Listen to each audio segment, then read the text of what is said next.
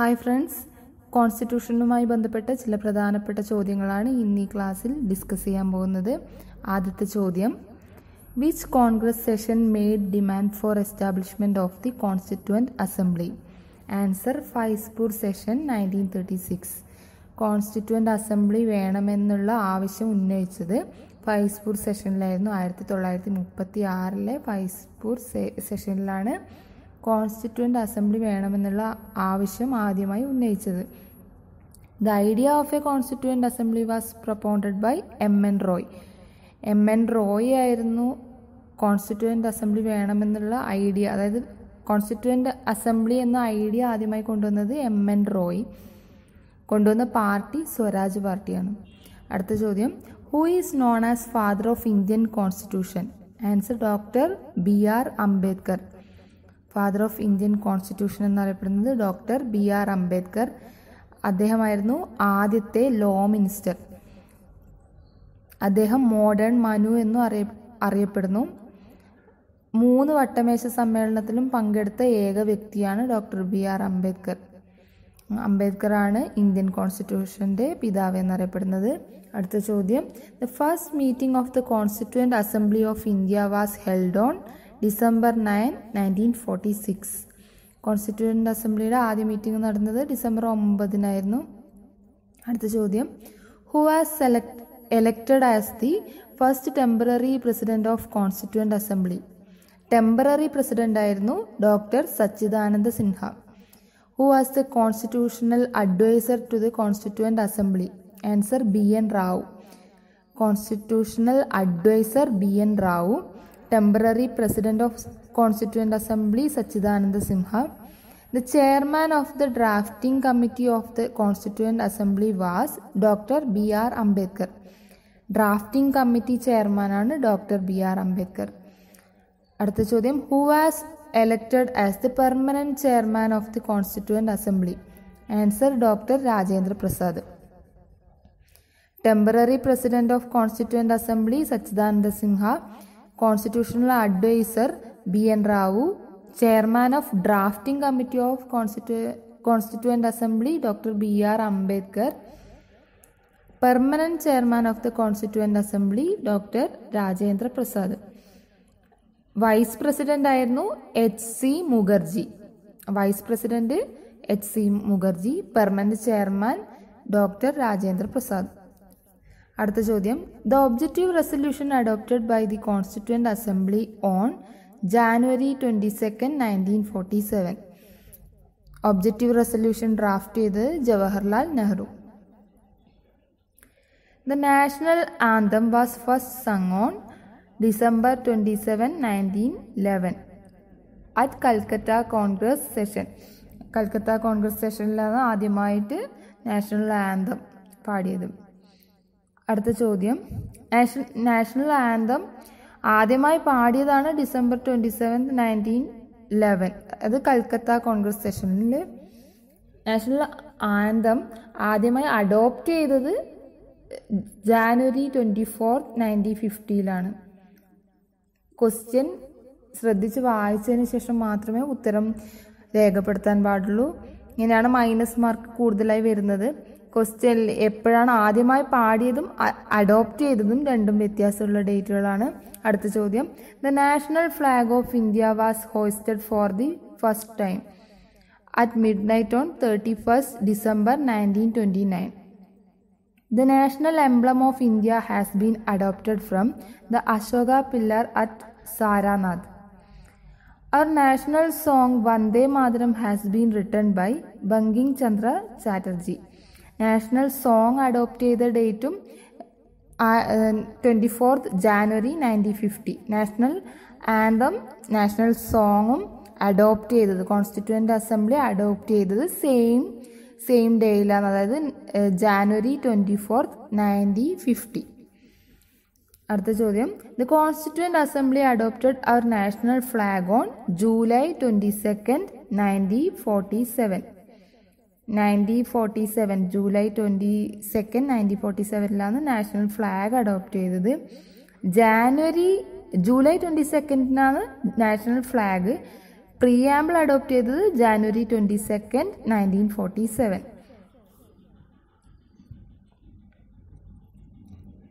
How much time did the Constituent Assembly take to prepare the Constitution of India?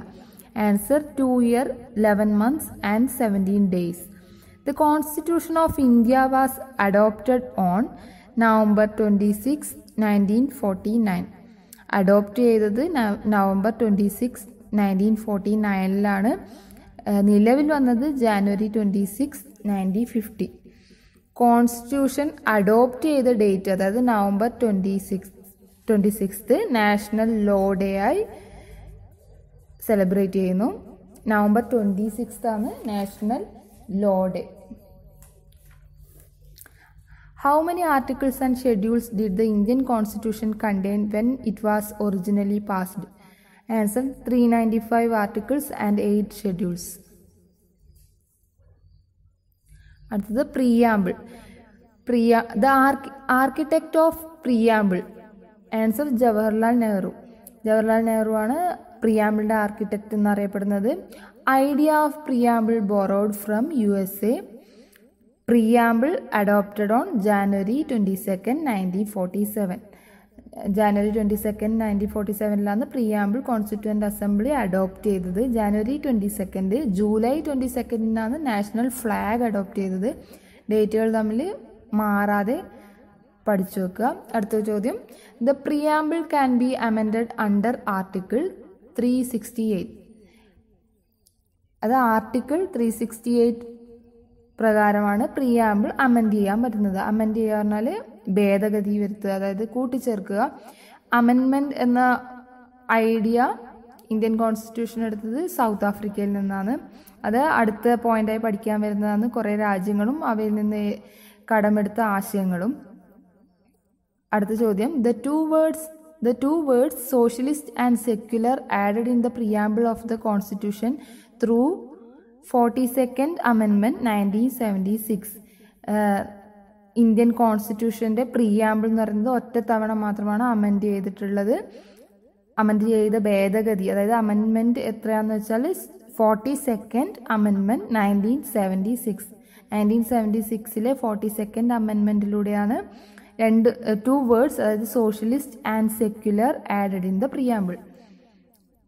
അടുത്ത question: the basic AIIMS and objectives of the Indian constitution have been discussed in preamble.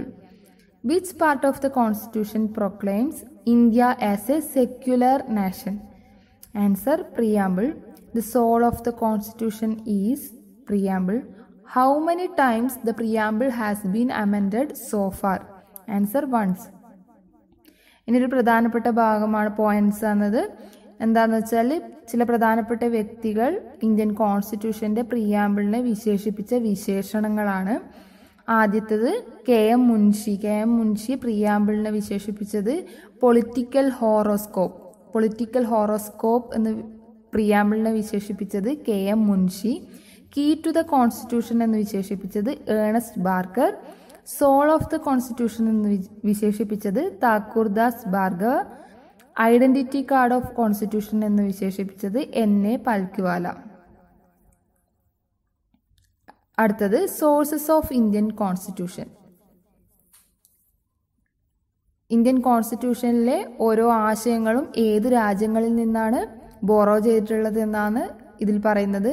ആദ്യത്തേത് the idea of amendment procedure from south Africa. The idea of concurrent list Australia. The concept of fundamental duties Russia. The idea of judicial review America. The idea of incorporation of fundamental rights in the Constitution of India America. The form of government Switzerland. The scheme of our federation Canada.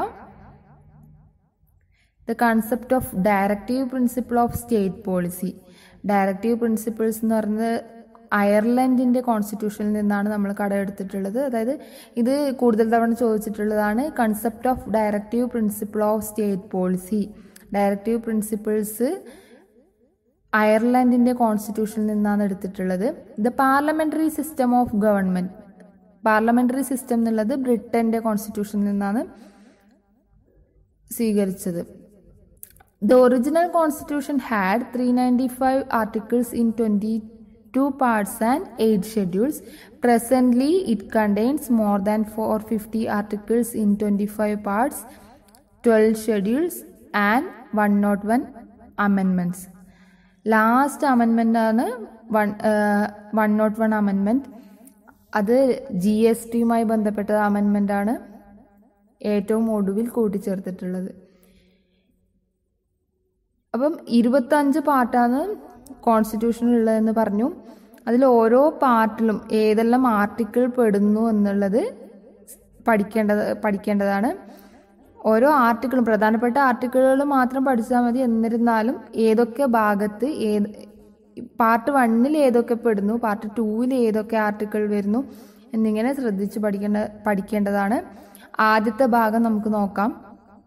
Part 1 പറയുന്നത് union and its territories.